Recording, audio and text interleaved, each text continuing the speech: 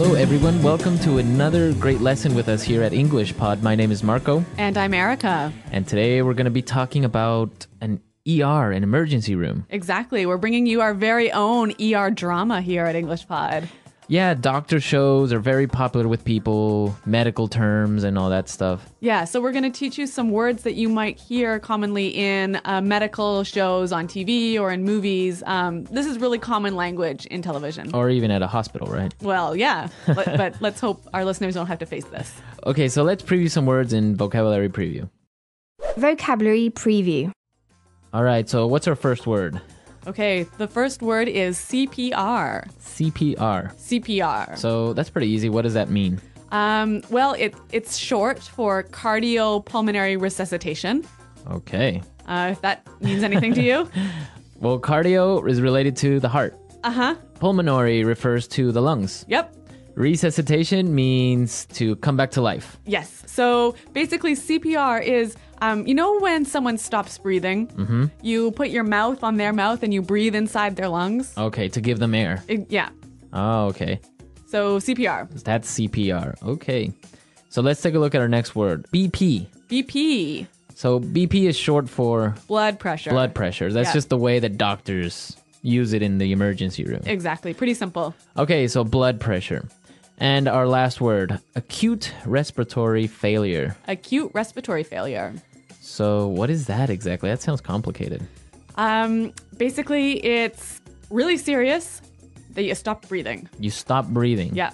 Okay. So if you go into acute respiratory failure, then the doctor or somebody has to perform CPR. Right. All right, cool. Okay, so we've previewed these three great words. Now let's listen to our dialogue for the first time. It's going to be really fast and you're going to have a lot of drama in it, so don't worry if you don't understand everything. Yeah, we're going to come back and teach you some of the important language.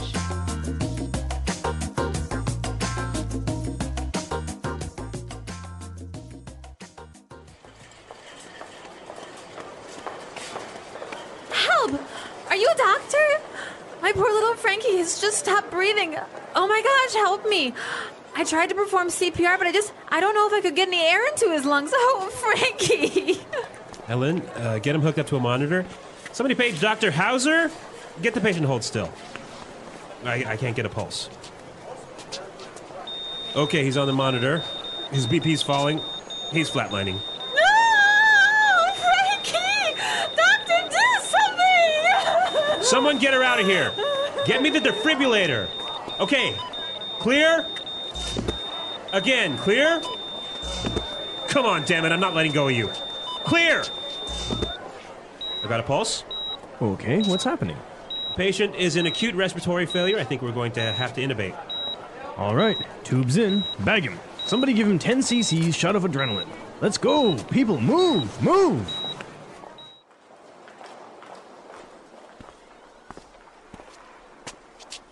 Doctor, oh, thank God. How is he? We've managed to stabilize Frankie, but he's not out of the woods yet. He's still in critical condition. We're moving him to intensive care, but... Doctor, just do whatever it takes. I just want my little Frankie to be okay. I couldn't imagine life without my little hamster.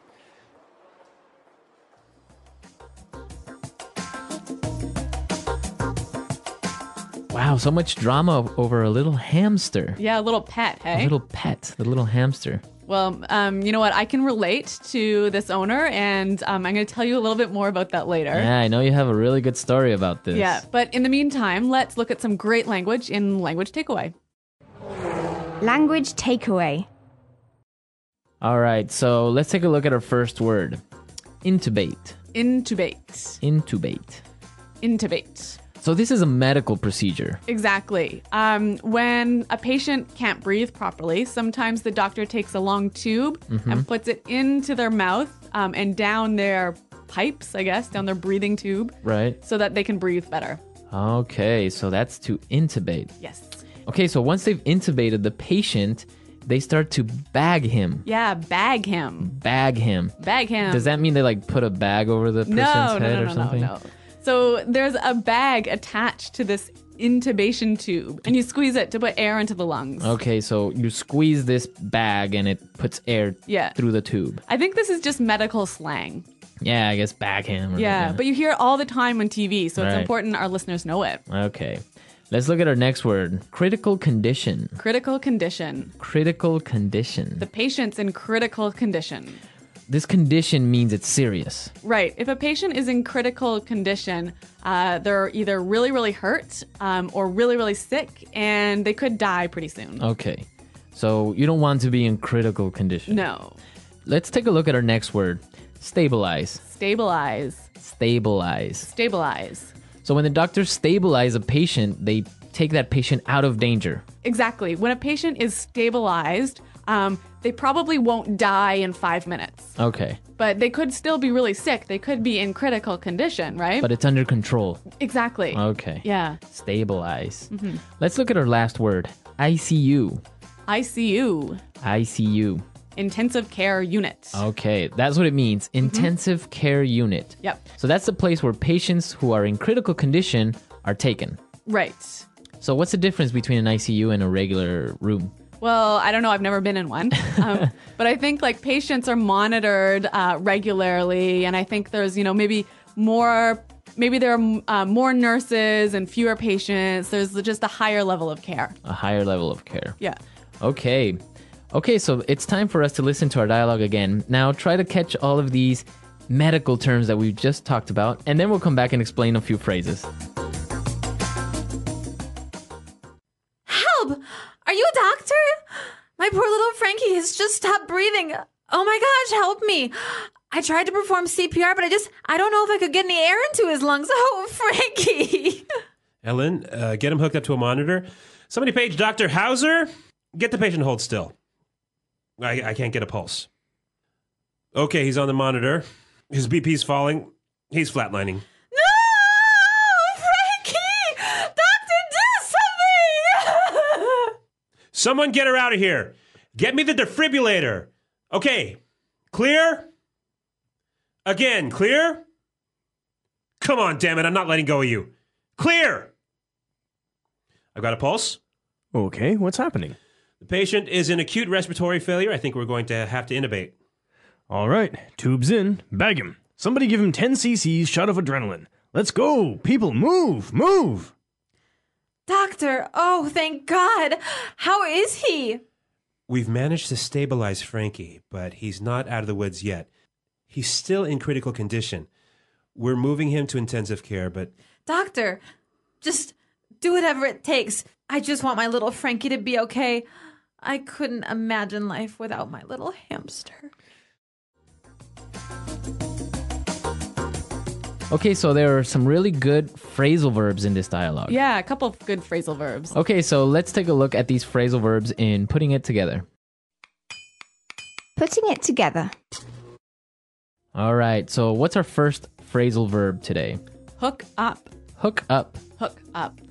So to hook up. So when we talk about hooking something up, we are usually talking about electronics, right, Marco? Yeah, you usually hook up your TV or Yeah. your computer. Yeah. So why don't we listen to some examples of how we would use hook up? Example 1. I finally got a Nintendo Wii. Come on, help me hook it up to the TV. Example 2. I don't know how to hook up this new DVD player. Can you help me? Example 3. I just hooked up my new HD TV. Want to come over and watch a movie? Great. So you can see that there are a few different variations of this pattern here with the word hook up because it's a phrasal verb. Exactly. And I think the same patterns can apply to our next phrasal verb. Hold still. Hold still. Hold still. Hold still. So the doctor needed the patient to hold still. Right. To stop moving. Stop moving, exactly. Okay, let's listen to some more examples of hold still because, again, it's a really great phrasal verb that you can change up a little bit. Example 1. If you don't hold still, I can't see if you have something in your eye.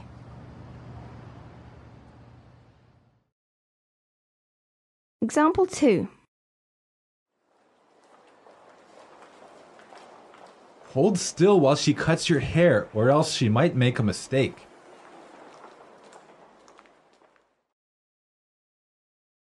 Example 3. Hold still. You have a bee on your back. Okay, hold still. Great word. Yep. All right, one final phrase for you. Out of the woods. Out of the woods. Out of the woods. Out of the woods. So when someone's out of the woods, they're Free from danger. safe. Okay, safe. Yeah. I guess it's kind of a saying. Yeah. Like, I'm out of the woods. Yeah. I'm Yeah. free. I'm safe. I guess there are two variants of this phrase. We can say, I'm out of the woods, or we're out of the woods, or I guess we're not out of the woods yet. Uh-huh. Yep. So, okay. Out of the woods. Okay, so now it's time for us to listen to our dialogue again. And when we come back, Erica's going to tell us about her ER story.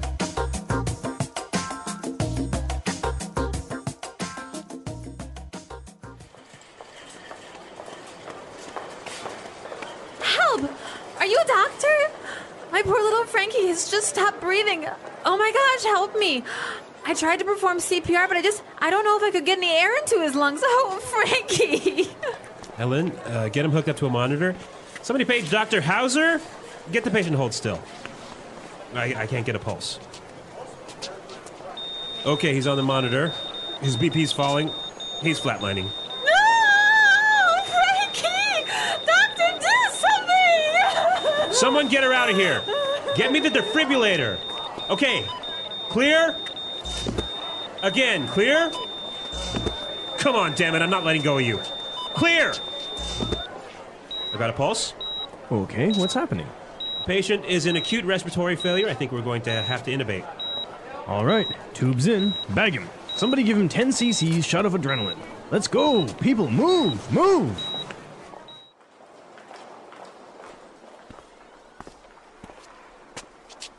Doctor, oh, thank God. How is he? We've managed to stabilize Frankie, but he's not out of the woods yet. He's still in critical condition. We're moving him to intensive care, but... Doctor, just do whatever it takes. I just want my little Frankie to be okay. I couldn't imagine life without my little hamster.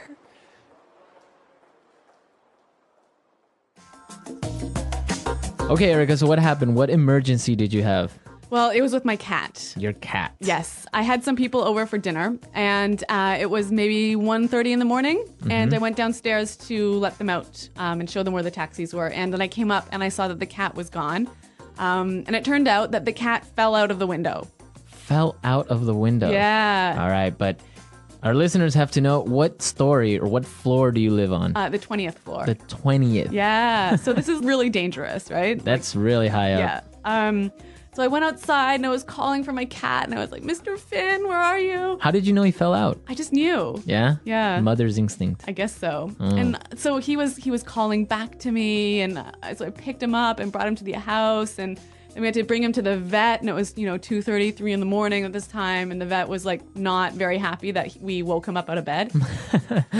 But that was a really good emergency, though. Yeah. So anyway, we brought him to the vet. He was in critical condition for a couple of days, and then we had to keep him in the vet's ICU for about a week.